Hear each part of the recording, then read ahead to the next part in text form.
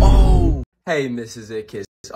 I'm just calling to speak with you about your son's behavior today. What did he do this time? Well, for show and tell today, your son thought it was a good idea to bring in a missing child's poster and call the number on it in front of the whole class. And when the mother of the missing kid picked up, he whispered into the phone, "Mommy, I miss you," and then hung up. Huh? What are you talking about? I never did that. Shut up, you delinquent.